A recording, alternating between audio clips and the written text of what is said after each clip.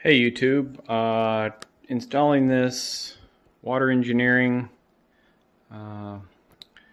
reverse osmosis filter kit, which I received the other day. I think it's pretty straightforward. Take your time. I did have to drill the granite here. Bought about a $20 diamond bit from Lowe's. Take your time, lots of water, make a mess, real slow. Probably took me about at least 20 minutes to drill that hole nice and slow.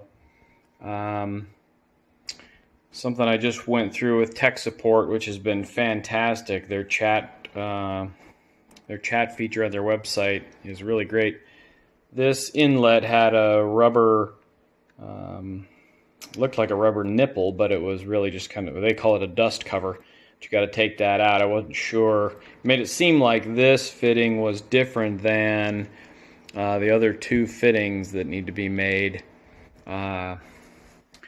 So otherwise, I've got the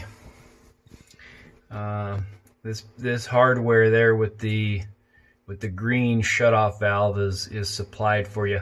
I had to go to Ace and kind of buy a couple extra pieces in order to tie it into my plumbing exactly right, but worked out okay. Compression fittings I've always thought were kind of a pain in the ass for do-it-yourselfers, but it's okay.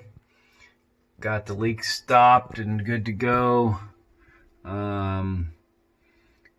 Got that compression fitting up at the bottom of that faucet there, so ready now to make my final connection. So I'll get back to you when I have free hands. Okay, getting things situated here. Here is the drain tap. You can see the little metal teeth inside of the push connector, which is all these are, is just a push connector. So, you know, you just kind of give it about you can feel it make that final 1/4 inch or so push.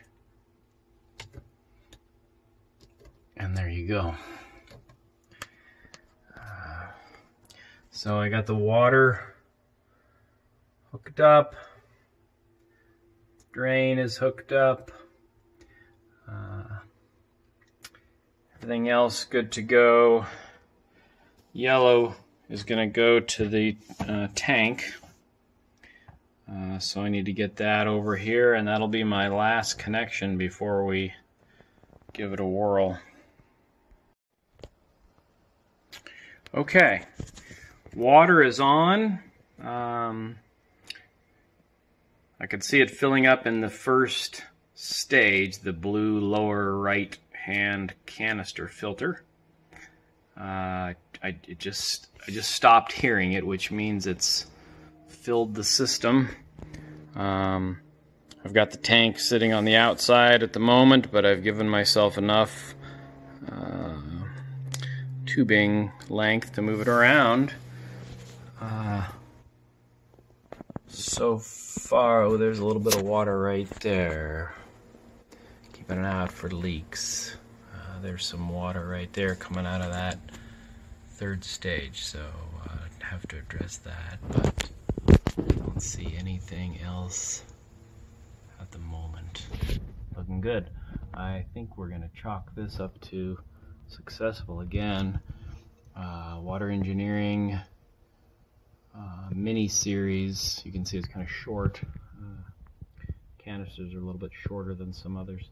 Fits under this pretty short cabinet pretty well, and really good tech support. So, all right, if you try this, good luck. Seems to be good for me. Thanks.